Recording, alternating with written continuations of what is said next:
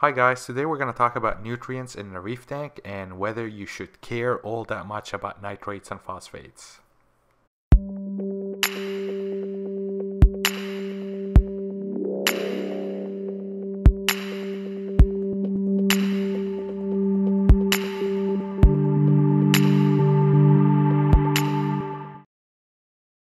Hi guys, today I'm going to do a video that I've been wanting to do for the last 6 months or so.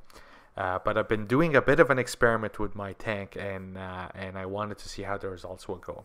So the video is about nitrates and phosphates, and for me and I think many of you, when we started reefing, nitrates and phosphates were like dirty words, right?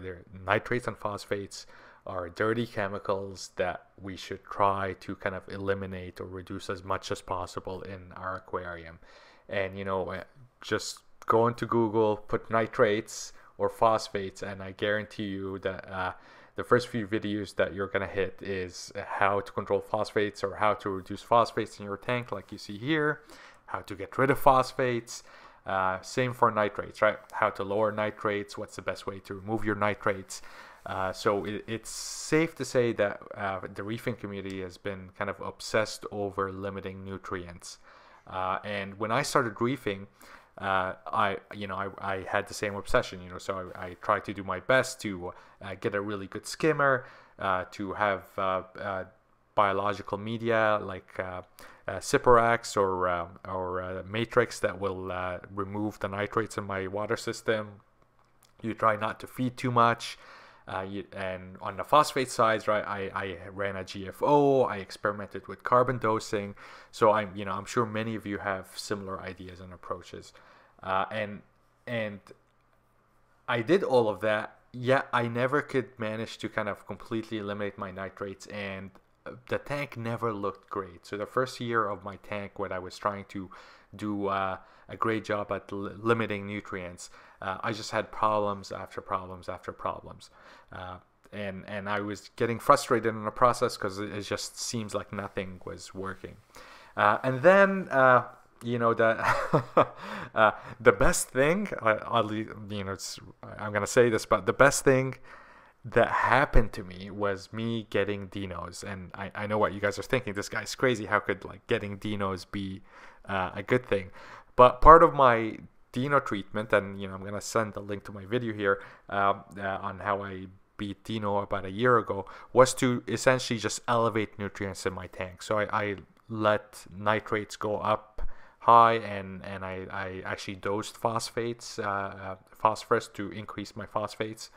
And my tank for the last year has been doing really great despite the high nitrates and phosphates. So this is why I wanted to do this video, is to kind of get a discussion going, and to also share with you some new research that I've discovered about nitrates and phosphates and their consequences on corals and their symbionts, their algal symbionts. All right, so before we talk about the science, let's just talk about what the community currently knows about nitrates and phosphates. So if you're like me and you Google anything chemistry related, undoubtedly you're gonna hit up on Randy Holmes Farley's websites and his forum posts. Randy, if you're watching this, thank you. I think on behalf of me and all the other aquarists out there, your knowledge has been instrumental in helping us understand the importance of water chemistry in the reef aquarium. So Randy has two very popular pages on phosphates and nitrates, and essentially the idea is that we don't want to have high phosphates because they directly inhibit calcification. Also, the phosphate is a limiting nutrient growth for algae. So you have excess phosphates and you end up with high algae, but also you indirectly inhibit calcification. And Randy, if you read this site, that if you look at this website and you read lower in this page, Randy has actually referenced about 2 or 3 papers that did experiments where they've manipulated phosphates and measured coral calcification. So there is a little bit of science supporting this. So here's the nitrate bit. This is again Randy's article. High nitrates is associated with algae growth, and it's known to elevated levels of nitrogen could spur the growth of zooxanthellae, which in turn can make corals appear brown and actually decrease the coral growth rate. And again, this is backed up by a few old citations in the literature.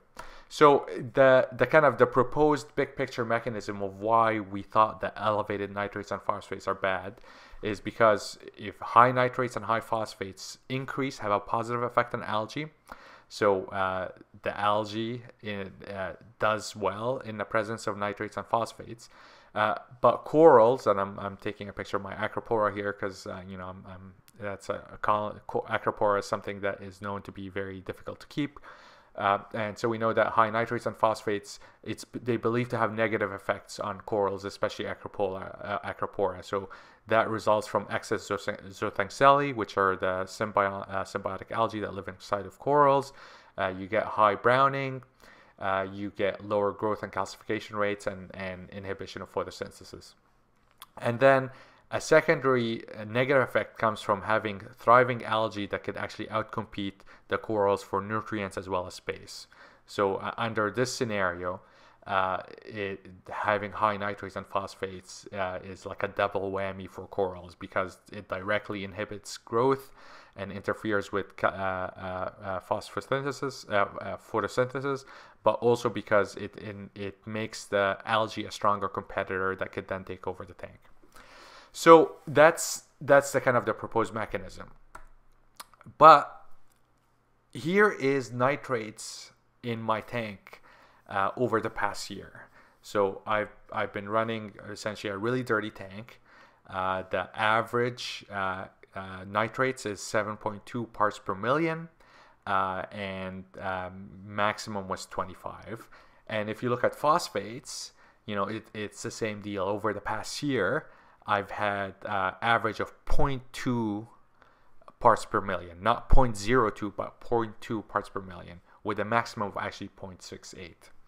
So if this paradigm was true, that high nitrates and high phosphates, that should have just killed my tank, right? My tank should have been full of algae and no corals.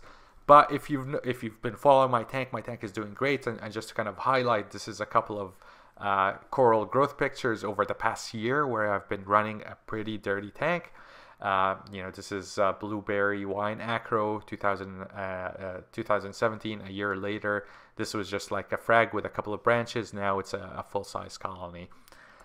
Here is my bonsai acropora. Again, a year ago it looked really awful. This was before I was running a dirty tank, and a year later it's fully recovered and it's looking great. This is my passion. A year ago it was a single frag. Now it's a colony. So I'm getting coral growth, I'm getting coral coloration, despite having high phosphates and high nitrates. And it's not just me that has experienced good acropora growth and good coloration in the presence of detectable and what many people would call high phosphates and high nitrates. Other people have well. So just look at the forums. You're going to see a lot of successful reef keepers that have kept elevated levels of nitrates and phosphates. So why is this? How could this happen when like if you believe the central dogma that high phosphates and high nitrates are bad and they have to be reduced at all costs, then like this results are just like impossible. So maybe the central dogma that we've all been kind of reefing with for the past year is actually flawed. So maybe elevated nitrates and phosphates are not going to affect coral growth or calcification. And I started to appreciate what's out there in terms of science. I actually went and I spent a lot of time looking at papers. There's about 50 papers that have been carried out on nutrients and coral growth, all done on natural reefs. Actually, most of them done on natural reefs. And I'm going to actually, what I want to discuss today is this a recent paper by Andrew Shantz and Duran Burkbile. I hope I didn't butcher the name. They're from the Department of Biology at Florida International University. This paper was recently published in 2014 in Ecology. If you're a scientist or a biologist, you know that this is a damn good journal. So this paper was peer-reviewed and assessed very rigorously. So what this paper does really nicely is it takes the 50 or so studies that have been done on nutrients, especially nitrates, nitrogen, and phosphorus, and how it affects coral growth and photobiology. And the results of this paper were very surprising, to say the least, and illuminating, at least for me. So I'm going to take you through some of the main results, and essentially the main results in a nutshell is that the advice that we've been following is often not the best advice. Here is figure 1 from the paper: effects on nitrogen, phosphates, as well as nitrogen and phosphates enrichment on coral calcification rates.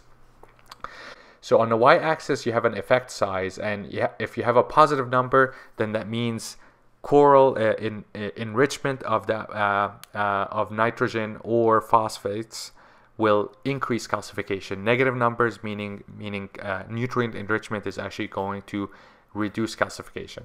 And so for all corals, we see that nitrogen enrichment will actually lead to a significant decrease in calcification.